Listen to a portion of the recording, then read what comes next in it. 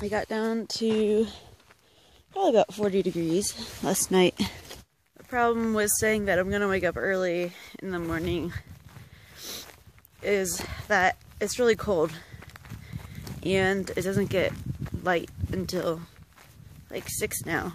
So if I do wake up early, then I'll be walking in the cold dark, which just is never appealing. So I guess I should stop saying that.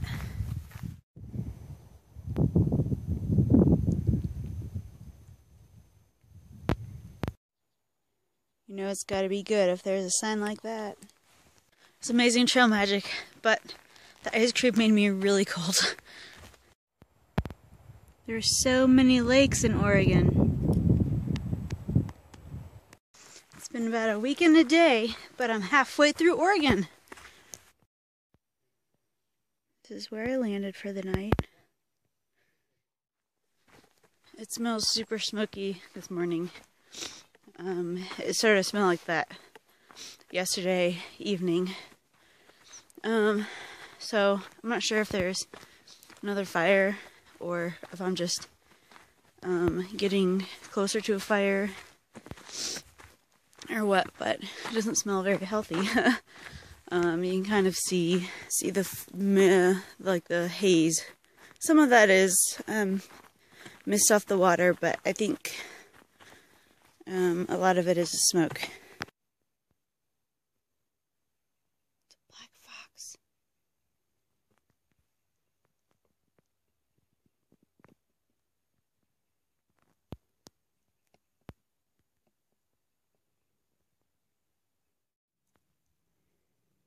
That is probably the coolest thing I've seen for a really long time.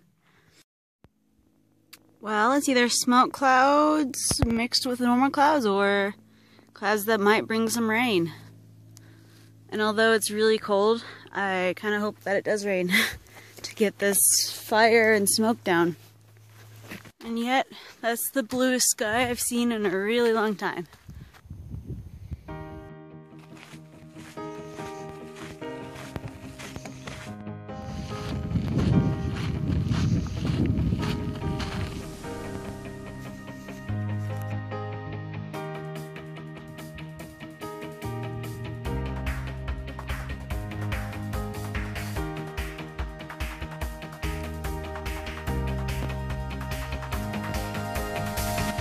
Obsidian Falls, named because the rock is obsidian.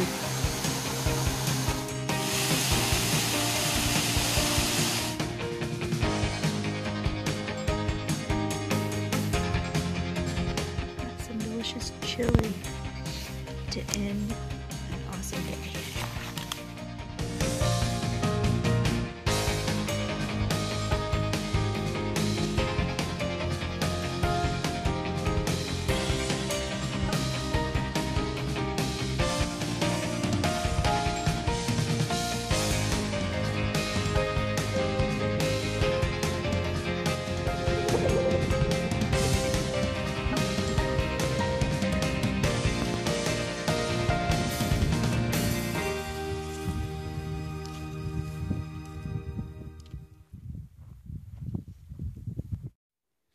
It's really quite cold. There's frost on the grass. I saw the edges of a creek this morning had frozen over. Not prepared or expecting this weather. I thought in August, at least where I'm from, it's still super hot. Walking through these lava rocks is really neat, but it does make it a lot slower to travel on the sand and rock. This is the last source of water for 20 miles, but I hear this is our last big water carry, so after this should be a breeze. Stop and look.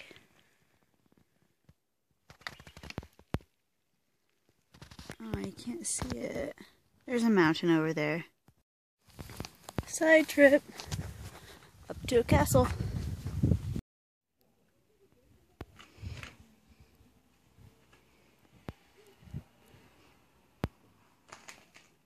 And it's like the castle, all made of lava rock. This is kind of neat. When that mountain exploded lava a long time ago, the lava flowed down and missed these two islands here. So you have little islands of trees where the lava didn't hit.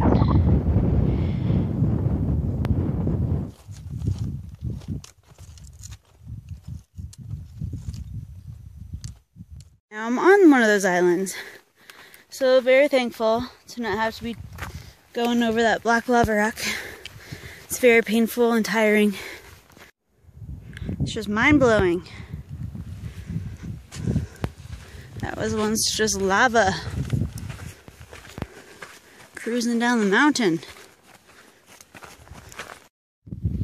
Essentially, we're having to cross this entire lava field down to the islands where I came from and up to that mountain. It's taking forever. It's worse than Pennsylvania on the AT. Hallelujah. I'm done with this. Probably, at least for now. It's probably going to come back. Here we go again. Well, it's gotten overcast and windy. And weird clouds.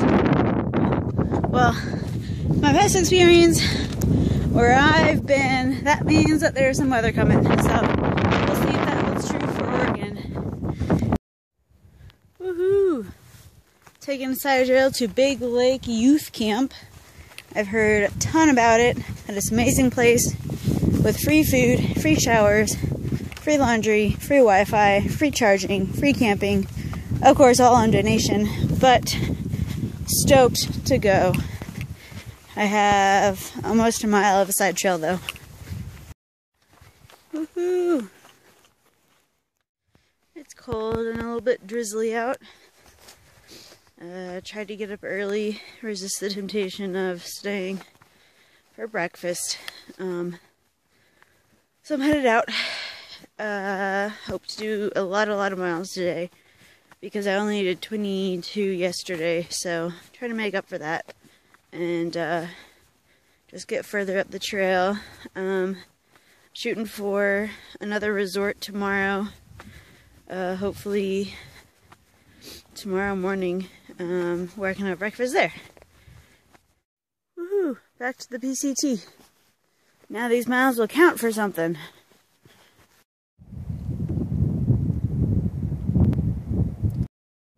I found this in a hiker box. So to celebrate 2,000 miles, which is only 1 mile away, and because it's cold and I haven't had breakfast yet, I'm gonna enjoy it.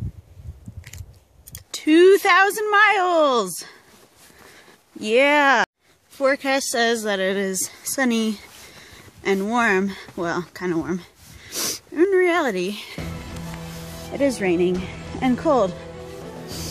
But that's okay. Because that means stopping is no fun, and then I'll just keep walking and then maybe make more miles. In theory. Trail magic!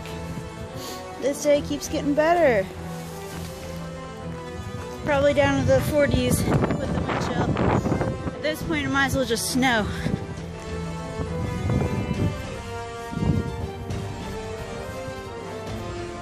Well, I'm sure usually there's a really epic view right here.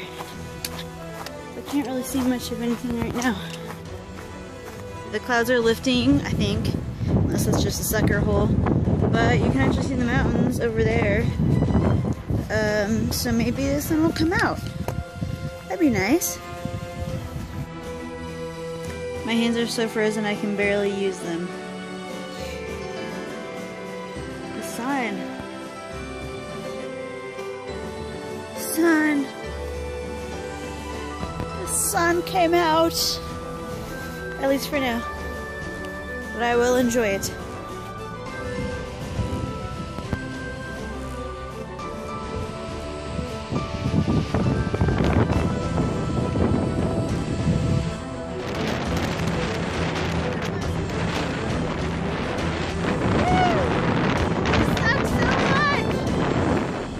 Bopping hopping around on that ridgeline for about 4 hours, which is really stupid because it's not the day to be walking on top of a ridge in the wind and snow. Well, it's not snowing, but it could.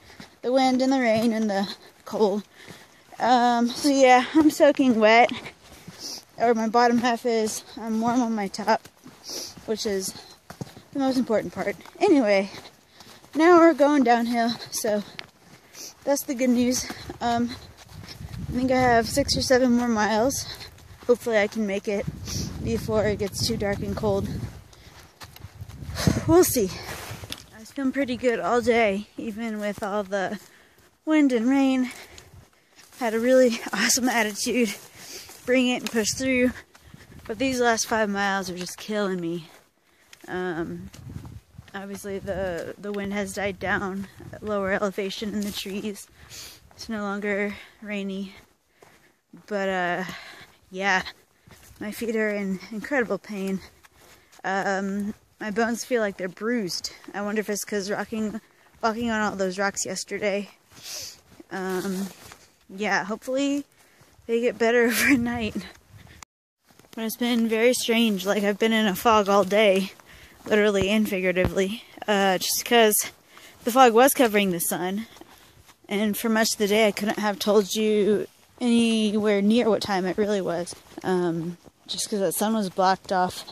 It's actually really neat. The day flew by. I cannot express how incredible it is to be laying here in my tent, all warm and dry, after such a crazy day. Yeah, I broke my PR, 33.3 miles today. Unfortunately, 0.8 of those were not on the PCT, but that's okay, it still counts as my record. Yeah, so tired, but it's amazing to be in my tent, and it just makes the tent so much more amazing, having gone through all of that cold and wet all day today. Well, the worst part of the day is over. Putting on my dirty wet clothes again. It's still foggy, but the birds are chirping, so I have hope. It was still raining a little bit this morning, but we'll see. Headed up a 3,000-foot climb, first thing in the morning. I see skies are blue, and sunlight too. Yes! That's amazing.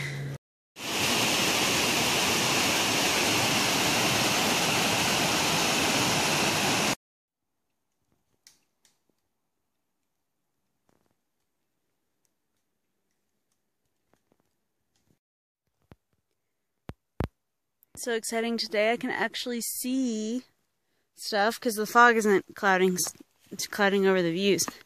I think I missed a lot of really awesome views yesterday, which is unfortunate. But I guess the good news is that it kept me going. It didn't make me slow down, because today I'm like a turtle. I keep stopping all the time.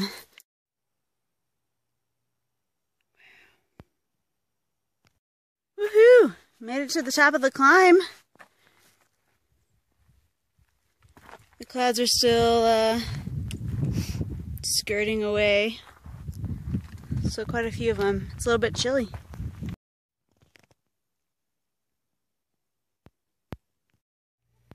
So I stopped at Olallie Lake and Resort, or something like that, and got some food, chips and salsa. They didn't have any hot food, which is a big bummer because that's what I was hoping for last night, but this will have to do. I also resupplied a little bit, so that was good. Now my pack is heavy, unfortunately. So there are a few PCT hiking challenges on the trail that most people do in Oregon. The first of which is the 2-week challenge, in which you must hike through Oregon in 2 weeks. I will be very close to making that, but not quite, so I can't do that one. Another one is the 24-hour challenge, and once you hike as far as you can in 24 hours. Now most people get 60 miles or so in that amount of time.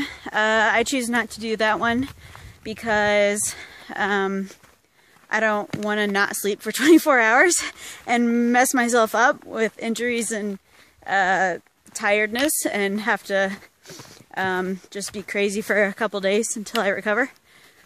And that brings us to the final challenge, the 50-mile challenge. This is the one I've decided to do. This one you have to hike 50 miles in one go, one stretch. So usually it's done in Oregon, like I was saying before, because it is the flattest state and easiest state. And I realized today that I don't have much Oregon left to do this in. So it kind of crept up on me, and it turns out I'm doing it tomorrow. So taking it easy today. Gonna stop at about 20 miles, camp, go to bed early, wake up incredibly early, hike it out, try to get a lot of miles in before sunrise while I'm still half asleep. And my goal is to get to Timberline Lodge, which will be 50 miles. The lodge is famous for the all-you-can-eat breakfast, so I plan on indulging in that when I am finished the following morning. Here we go.